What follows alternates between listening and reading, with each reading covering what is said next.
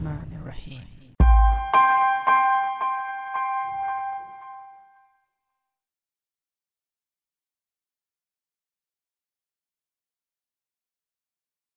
Assalamu alaikum and greetings, alishanmao here. Welcome to my little man cave and more RC video reviews.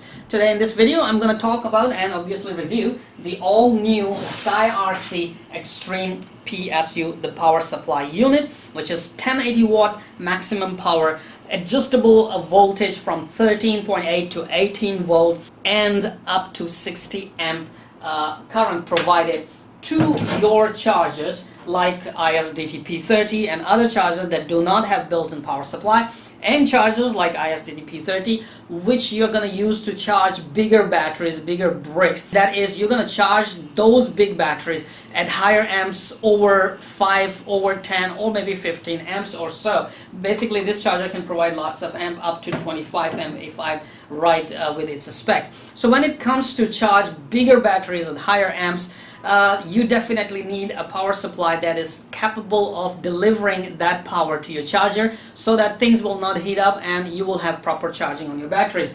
Previously I have introduced this cheaper power supply unit which gives you up to 100 amp and 12 volt output on 220 volts and does a very good job. It did the job honestly very well, but when I was charging 2X 6S 3300 milliamp batteries at 3.3 amp per battery, this was getting extremely hot. It was getting very hot. I had to put it on the ground and turn on the air conditioning in the room. It is cheap, it does the job, but if you really want something more quality with better protection systems in it and of course better power supply to your chargers to charge bigger batteries, you might want to look at something even better. Now for $107 US, I believe this is a bargain here. So let me bring the camera closer and give you a closer look at the Extreme PSU by SkyRC. We'll talk about its features and look at what it can do, and obviously I'm going to charge two of my 5200 milliamp new 6S batteries that I bought for my KDS 550 helicopter, and I will be using ISDT P30 charger,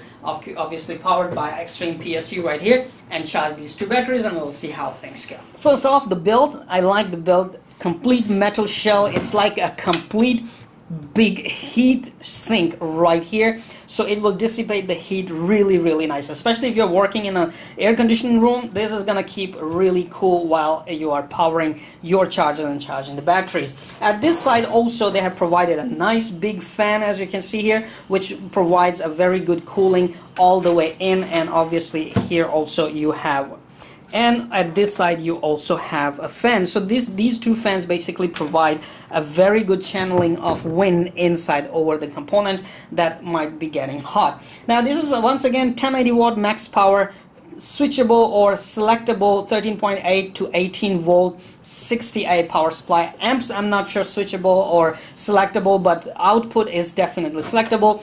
Now here will be the input, that is the power coming from your wall outlet, on off switch right here, and this is the part that I like at this side. As you can see, you have a main output which actually gives 60 amps max output, and this is where I'm gonna connect my ISDT P30 using this XT60 connector and cable. Now I'm sure some people did ask that you should use a thicker cable. This is only 14 AWG, you should use 10 FWG or something, but for charging I believe this cable is enough because I'm not gonna use more than 30 amps honestly speaking. Mostly I will be charging on 5 amps or so, so basically 10 to 15 amps maximum that I'll be using. I don't have those big bricks at the moment. Now here you can see you have 3 on-off switches and 3 more channels which can give you maximum 10 amp output, and you can connect 3 more different chargers to this power supply to charge the batteries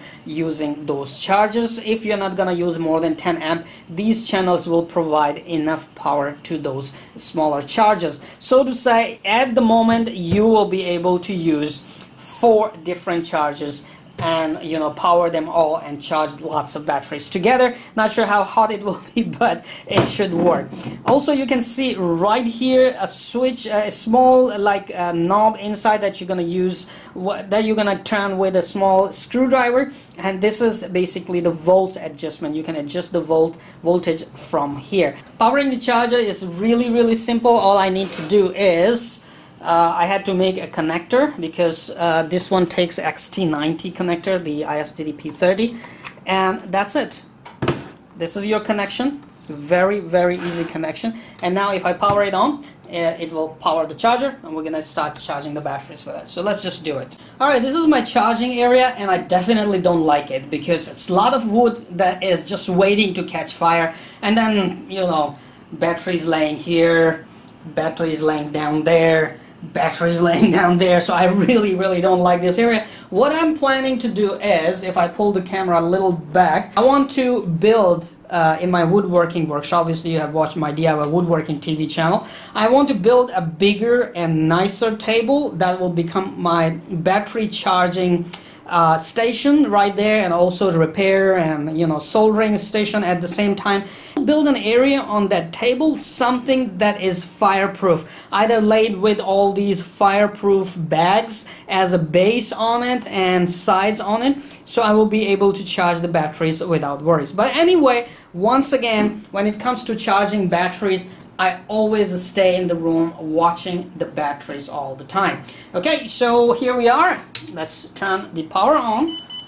The charger is on. I see 17.8 volt here. I believe that's the input coming to the charger. Okay, and if I move that little switch, I may be able to see this value change. So at the moment I'll just keep it to this maximum. So this actually set it on maximum volts, that is 18 volts. Alright, it's time to charge the batteries, and let's do Bismillahirrahmanirrahim, because just yesterday I soldered new connectors on these. I have to double check.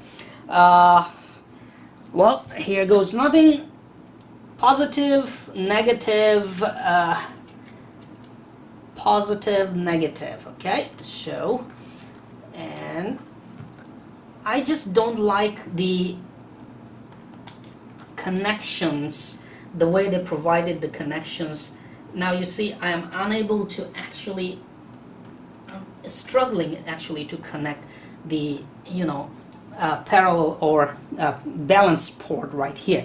Okay, one battery connected, that was nice, no fire or nothing. Bismillahirrahmanirrahim. Second one, plus minus, and here goes nothing. Second one connected, and get closer please so I can connect. Okay, one more thing I really dislike, that when you put your hands, it's actually, you know, the things are actually just doing. I wish there was a way to lock the screen or these you know, touch buttons. So excuse me, I'm gonna be in front of the camera because I need to connect this to the right place.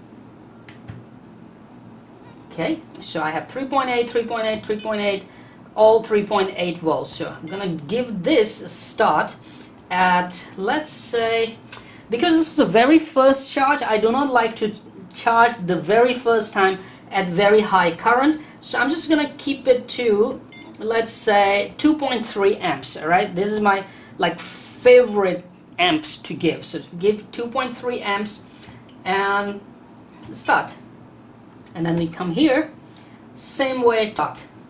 Okay, now both of the batteries are charging, and as you can see that this power supply also provides over current and over temperature protection, which is very nice. And if anything happens, it will just cut off the power automatically, and we have to reset the power supply. So it has started charging. No fan working at the moment. Obviously air conditioning is on in this room, and I'll just leave it right here and keep an eye on it and see how things go. At the moment, you can see if I zoom in, my charger is actually draining 2.3 amps. I can always increase the amps to 5 because these are 5,000 milliamp batteries. Okay, so we can always increase the amps to 5.5, 5.2 or 5 amps. I can always do that. I can go to here and, oh sorry, this button, current to 5. Okay, I will already go up here, current to 5. Now obviously 10 amps are being drained, maybe more, I'm not sure, and we'll see if power supply is getting heat up or not. I'm sure it's getting enough amps and enough juice to power or to charge all these batteries. Okay, so batteries are fine, no heat, nothing at the moment. Charger is fine, even the fan is not on. So to say, I really love this power supply. It's really well built, it does the job and gives all the juice, all the power that your charger actually requires to charge bigger batteries. The Extreme PSU is like kind of breathing. The fan turns on, turns off, turns on, turns off. Not constantly turns on like the other chargers do. See, you can hear it. But in between, as I said, I don't like to charge the batteries for the very first time at higher amps. So in between, I did give them 3.3 amps and 4 amps, okay, to each battery. Now it's down to 2.4 amps, and it's balancing the cells. Batteries are 99% charged, both of them, and they're almost gonna, and they are gonna be ready. It's been 50 minutes. For the temperature, it's just slightly warm. It's not even there. I mean, it's just slightly warm. See, wherever I touch, here's cool, here's slightly warm, here's slightly warm. So I'm really happy how the way the power supply is working right here. Definitely a 2 thumbs up product right here, and coupled with a P30 smart charger from ISDT, it does make an expensive combo, $189, $107, but you get something that is gonna do the job to charge the big bricks or even bigger batteries than these very well at higher amps without worries. Now I gotta make some more connectors because I want to power my other chargers out of this as well, and you know, this one SkyRC T200 will retire now, and my ISDT 608 AC and Toolkit RC M8S are gonna sit right there, and you know, I can power the Toolkit RC with this one and also charge some smaller batteries very quickly.